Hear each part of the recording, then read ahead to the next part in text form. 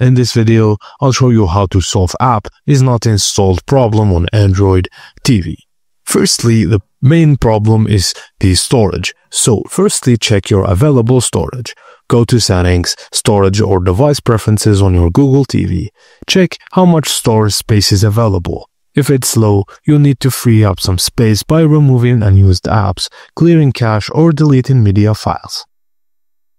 Also, for apps that you no longer need or are problematic, you can go to Settings, Apps, App Name and Clear Cache, then Clear Data to free up space. You can also check the security settings, because if you are installing apps from unknown sources, ensure that Verify Apps is unchecked and unknown sources is allowed. And that's it, guys. Once you've ensured everything and there's enough storage configured in the necessary settings, try reinstalling an app again and hopefully that resolves the issue. And that's it, guys. Thank you for watching.